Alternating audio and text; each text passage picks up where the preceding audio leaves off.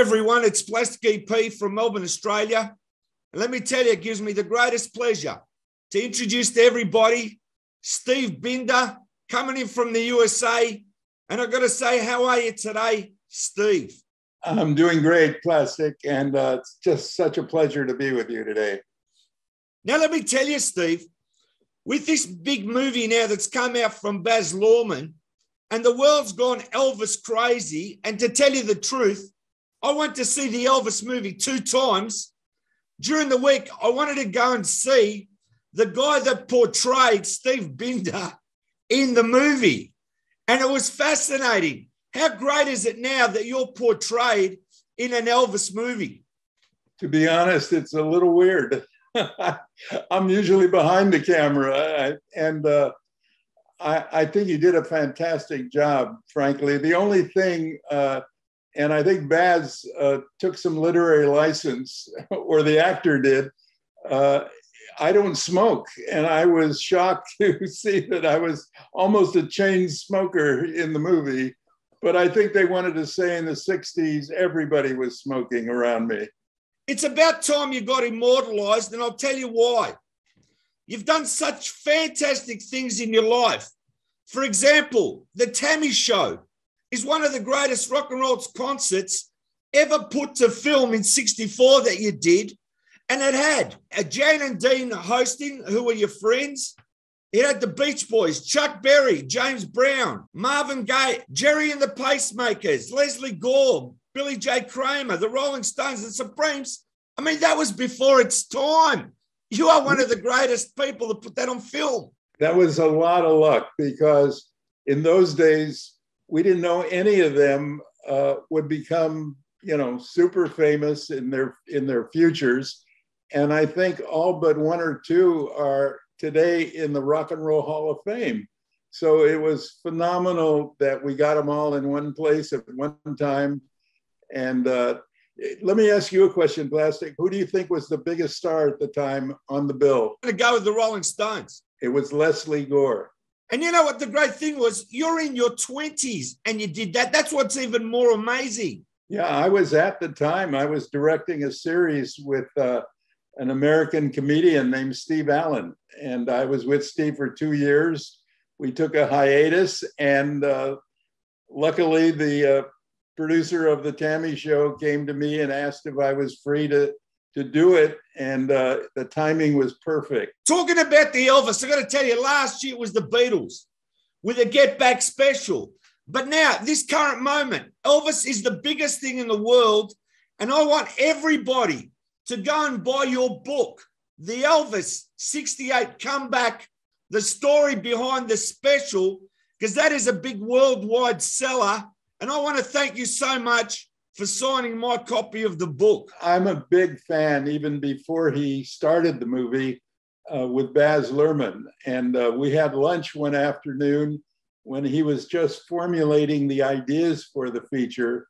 And I was thrilled that finally, the movie wasn't a glossy, make Elvis a perfect human being, or all the characters that surrounded him during his lifetime.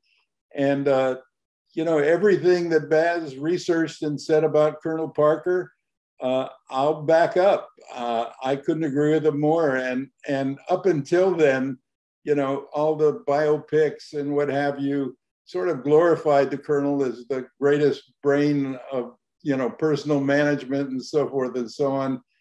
My personal opinion, when Elvis started out, the Colonel was very valuable to his career, but that ended when I realized, when I entered the family, I guess I've called them, is that, the Colonel was I describe him often as the wizard in The Wizard of Oz with Judy Garland, that he was surrounded by a bunch of flashing colored light bulbs attached to nothing.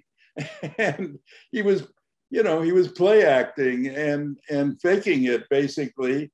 And it really worked, because at that time in the 1960s, most artists were managed by agencies, talent agencies, And the Colonel, I guess, said, I'm just going to zero in on one artist and spend my 24/7 hours a week concentrating on one artist. And he chose Elvis. He never saw Elvis perform. He was booking, I think, a concert. And his story is fascinating from when he came to America. You know, and he basically saw this kid on the bill, but he didn't look at him on stage. He looked at all the young girls screaming and squirming and jumping around in their seats. And he said, whoever is singing to those girls, I want to manage them. And that's how I guess their relationship started. Now, with your book, I want to ask you, how long did it take you to write your fantastic book? To be honest with you, Plastic, I never had to research anything. I just sat down and wrote it. And I hardly added anything or subtracted anything once I finished it. It was basically a first draft of my memory of what I remembered about all the incidents, doing the special, my relationship, meeting. My entire relationship with Elvis Presley ran no more than about 6 months. I was not part of the entourage. I was not part of the Elvis Presley estate family. I was doing my own thing, and I had just concluded doing a television special that was kind of became a news story around the world with Petula Clark, the English lady. She only had one record hit at the time, Downtown, and I was lucky enough to get Harry Belafonte to do it. And the story, it was the first time in variety television in America in prime time that a Black person and a white person touched each other. And ironically, it was Petula who reached out and touched Harry's forearm. And when all hell broke loose in the client's booth, when the representative of the client went crazy saying, we can't show that on American television. And I shot the practically the entire special like a movie. So I didn't have to worry about entertaining an audience, a live audience in the studio. And I did multiple takes. When I first staged Elvis, I was trying to capture him as he really was. I didn't want to have him stand on a piece of tape on the floor saying you have to stand here, and if you want to move, we'll put a piece of tape someplace else and you can stand there. I just felt he was like an uncaged tiger, and I said, Elvis, you do whatever you want to do once you're on that stage. And it was a little stage like a boxing ring without the ropes, and I'll be there. I'll follow you with my cameras. And you know, it took a lot of trust on his part. I was wondering all the way I was going through the production, in pre-production, I was wondering, when do I get the phone call from Colonel Parker that I'm fired? And I was, you know, amazed that the call never came. And then I found out, Priscilla told me after Elvis had passed away, that when Elvis came home from his first meeting with me, he said, you know what? I don't care what the Colonel tells me to do or whatever he has planned, I'm not listening to him. I'm listening to this guy, Binder.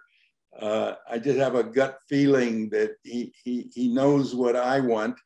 And, you know, and that's the reason I guess I never got fired, because the Colonel had no power. And we had so many confrontations that he lost each time. And it ended up at the very end because, as everybody I think knows, the Colonel insisted, and what he sold to NBC was a Christmas special with 20 Christmas songs.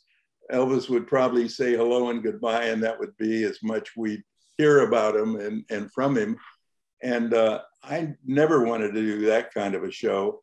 So when I created the show with my writers, Alan Bly and Chris Beard, I was determined we were going to do something special, that it would either fall flat on its face or it would bring him back and every door would be reopened to him that had been close, because Elvis hadn't even performed in front of a live audience of any kind or done any of that when he went through those 20 some, what I would consider in most cases B movies. And it spent a couple of years in the Army. The first thing he asked me when I met him, he asked me, "What do you think of my career?" And I just blurted out, which was the truth. I said, "I think it's in the toilet." And he laughed and said, "Finally, somebody's, speaking the truth to me." And I kind of acted as a Jiminy Cricket for Elvis, sitting on his shoulder, guiding him. I didn't try to what I wanted to do was unleash his raw talent from when I first heard about Elvis. When he first appeared on the Ed Sullivan Show, I was not even in show business at the time. And I was amused by him. I was a West Coast kid, and I was into West Coast acts like the Beach Boys and Jan and Dean, the Turtles. And I thought Elvis was a gimmick promoted by RCA Records and the Colonel. So I wasn't much interested in him or whatever. And as a matter of fact, when I got the phone call to see if I was interested in doing a television special with Elvis, I said only on one condition if I do it, and that is I have to meet him one-on-one. No Colonel, no entourage. I just want to find out if we're compatible. All I knew is he was a kid born in the South of America, in Tupelo, Mississippi, and then he moved obviously to Tennessee. I didn't know if we were even on the same wavelength. I mean, I was raised in a very liberal family, and the last thing I wanted to do is surround myself with a bunch of rednecks. And turned out, after that very first meeting, even though we were basically a few thousand miles away from each other in terms of our roots, we had a lot in common, and I liked him right off the bat. I mean, he was honest. He had a great sense of humor, and he was open. As a matter of fact, when I pitched him the actual rundown of what we wanted to do, I said, "Do you want to change anything? Do you want to throw something out and put something new in?" Or he said, No, I love it all. Let's just do it. It was that kind of relationship for the entire pre-production, production, and even post-production. He loved what we were doing. He only balked at one thing, and that is the heart and soul of the special, at least to me, which was basically getting Elvis to believe in himself. I think he had lost his confidence. He said to me in that first meeting, "I'm not sure kids will even know me anymore or like me." I mean, it was a time of the British invasion. The Beatles, the Rolling Stones, all these great acts were coming into America, and they captured a whole new generation of kids. And he said, "What'll happen if the special bombs, if it doesn't work?" I said, "You'll still be known for, your early work with Hound Dog and Blue Suede Shoes and all those songs. And there'll be a lot of people who, liked your movies. And so you'll always be remembered. I just think your career will probably be over. But if we succeed, if it's a hit, the world's open to you again." And then we talked about what he wanted to do. And he said, "I want to travel around the world and meet all my fans." He said, "I've never been outside of the Army. I've never been outside of the United States." By that time, I knew he was sort of trapped in this I guess the best, description of Colonel Parker for me was he was a con man, and he was able to convince Elvis to do things that he wanted without any artistic thought of the creative. It was strictly business. And as a matter of fact, Elvis and the Colonel separately told me they never socialized in their relationship. They never had dinner at each other's homes, or it was strictly a business relationship. And unfortunately, I said to Elvis when he told me about wanting to meet all his fans around the world, etc., I said, "I hear you, Elvis." And I said, "But I'm not sure you're strong enough to stand up to Colonel Parker." Unfortunately, I was, proven, right in evaluating where I thought his career. I've always said I never thought he died of drugs. You know, I thought he died of boredom, just never doing what he wanted to do. At the end, he said, "I never want to sing a song that I don't believe in the lyrics and the hook to the music." Most of his songs, when he did movies, were written by screenwriters. They weren't written by rock and roll writers like Lieber and Stoller and so forth.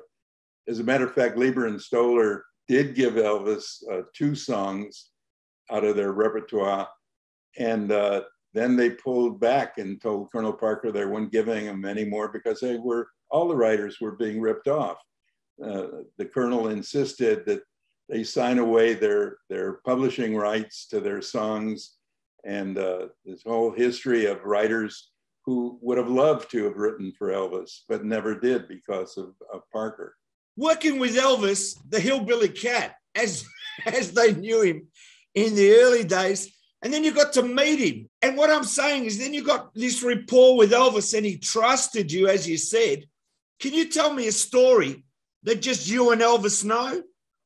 We were working on stage at NBC. My stage manager said, "The Colonel needs to see you and Elvis immediately in his office." Now, the Colonel, he prided himself with being in the circus, and the Carney specifically were always Carney performers, especially in Ringling Brothers, Barnum and Bailey Circus, etc., were basically freaks. They were, you know, the lady with a beard and just these acts that you had to almost close your eyes when you were looking at them because they were basically pretty weird. A man who was a gorilla and would chase kids around the cage and so forth and so on. So what happened was we go into the Colonel's office, and his office, he was offered all the luxurious Dean Martin type dressing rooms at NBC, but being the Colonel, he said, no,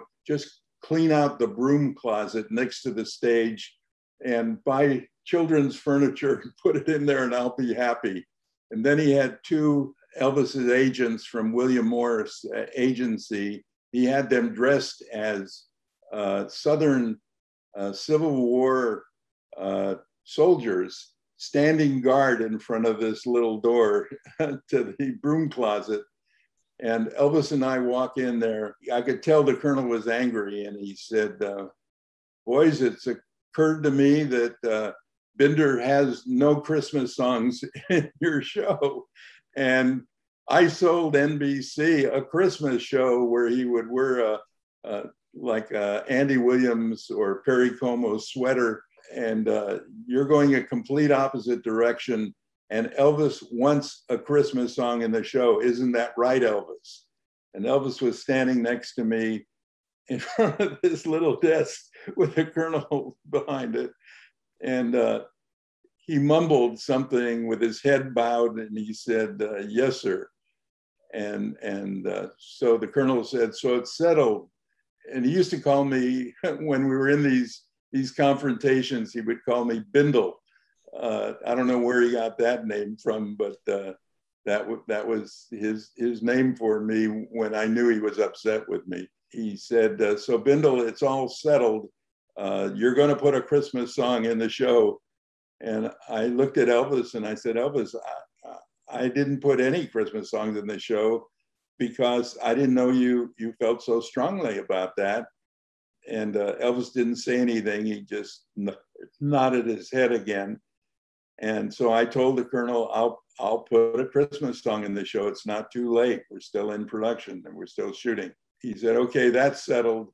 I wanted a whole show of Christmas songs, but I'll settle for one Christmas song. And the closing will be a Christmas song." So we walk out of this little broom closet, and we no sooner turn the corner, and Elvis really hard jams me in the ribs, and using a 4-letter word says basically, "Screw him. We don't need a Christmas song in the show." And so we went on into production, never said anything. And by the end, when the Colonel finally told NBC he wasn't going to allow them to even air the show unless he had his Christmas song in the show, thank goodness I kind of remembered during the improvisation acoustic sections that Elvis sang a couple Christmas songs, one being Blue Christmas. And I had almost forgotten about it. And so I brought it up and said I could pull a Christmas song that Elvis did in the improv, because we were out of production by that time. It was impossible to do a new song on a new set and so forth. And so the NBC program director turned to the Colonel and said, if Steve puts Blue Christmas into the show, will you allow us to air it? And the Colonel, who was an amateur hypnotist, incidentally, he was in that room leaning on his cane, staring at me with those steel blue eyes. And I think he was trying to hypnotize me. I just got this eerie feeling. And he sort of finally decided he better do it, because I'm not sure he had the power to kill the show anyway. And he said, okay, I'll accept it. I went down to the editing room and pulled out Blue Christmas from the improv. And there's Charlie, his buddy from the army in Germany, who is now his best pal. And he's screaming while Elvis is singing Blue Christmas, "Sing it dirty, Elvis, sing it dirty."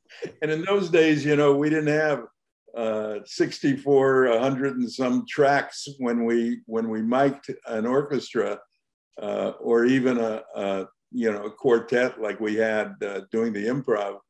And so I had a really difficult time kind of tuning it out of the soundtrack of Charlie screaming, you know, for Elvis to sing Blue Christmas Dirty. And but it saved the show, or it saved the day. And, but it's typical. The Colonel, Bob Finkel, who was the executive producer on the show, turned out to be, I didn't appreciate it at the time, but I sure have over the years, appreciated how great he was as my executive producer, keeping the Colonel out of Elvis and my hair when we were working. I never saw the Colonel on stage. I never had any confrontations with him on stage. It was always either in his office or my office or whatever. Bob played liar's poker with the Colonel and entertained him for hours, lost a ton of money. I hope NBC reimbursed him for that. And I'll tell you one thing he did, which was really, really funny now, but it wasn't funny at the time. He gifted Bob Finkel with a case of Dom Perignon champagne, which is very expensive champagne. Though I'm not a drinker, so I wouldn't know the difference between 7-Up and champagne. So Bob was very appreciative, and he was having a dinner party at his home for some very important guests, and decided he was going to, break it in at the dinner party. And so he opened the case and he pulled out a bottle, opened it, and it turned out to be Gatorade. Every bottle was filled with Gatorade. And Bob was so upset, I can't even begin to tell you. And it was typical of the Colonel, thinking he could get through life just playing games and manipulating important people. That was his real goal in life. And it was amazing to me to see how many executives were terrified of Colonel Parker. I acknowledged his importance when he launched Elvis and bought his contract from, Sun Records, and took him over to RCA, but on false pretenses. Sam, in an interview that I did with him later on, said that he really released Elvis to RCA because he knew his company was small and he couldn't deliver, the stardom that Elvis deserved and so forth. The truth of the matter that Sun Records, based in Memphis, represented some of the most important country artists in the world. They had, who were just launching their careers in most cases: Jerry Lee Lewis, Johnny Cash, I mean, a slew of really famous, and he was trying to save his company because he was running out of money. So the Elvis buyout from Sun to RCA was almost a necessity for Sam Phillips when he did it. And at the time, I think he got the highest price ever paid to sell an artist to another company. And with RCA's, power and their leverage with the press and everything else, they really delivered. But it was one of the greatest experiences of my life, just to be there and not just observe, but to be involved. I never, ever thought the special, we'd be talking today 50 some years later, when most television specials in America aired one time, and that was it. Never saw them again or anything. And now I look back at my career and there are like, I don't know, at least 8 DVDs from my past that are bestsellers now, including Petula and Harry Belafonte. And I did Rolling Stone magazine special with Steve Martin and a host of superstars. And, I'm thrilled that audiences today, and especially those that weren't even born during the Elvis period, get to appreciate them and see the kind of inventive work we did in those days. We didn't have all the bells and whistles and gadgets and what have you. In fact, I edited the Elvis specials starting with 2-inch videotape.